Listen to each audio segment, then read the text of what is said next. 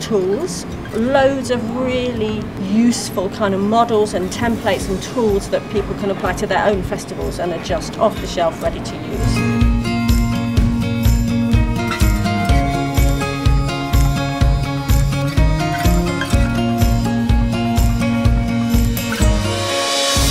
It's really important sometimes to take off your artistic hat and put on your business hat when you're working in the film festival world.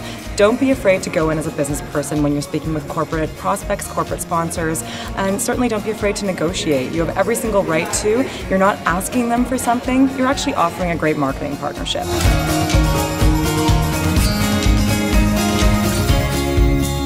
I think it was really the first time being amongst other festival makers, which is something that doesn't really exist a lot. It's very unique. For those festivals that have everything to build from the ground up, this is a really good place to start.